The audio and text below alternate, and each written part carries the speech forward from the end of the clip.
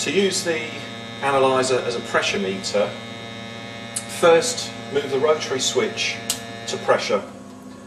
You notice that the pump stops. At this stage, don't have any hose connected to the pressure meter. Press the pump button to zero the pressure meter. Now you notice on the display it has pressure to 2 decimal places, reading in millibars, and you have a clock so you can actually manually time a test if you wanted to. What we're going to do is actually set a burner pressure as per the manufacturer's instructions.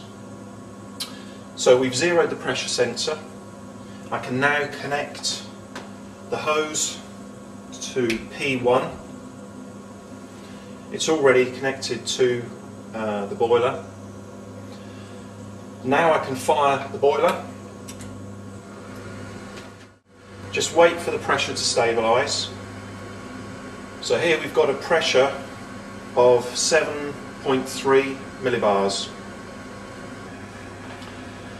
On this particular boiler, the manufacturer's instructions say set the burner pressure to 6.9 millibars. To do this, you adjust the regulator screw anti-clockwise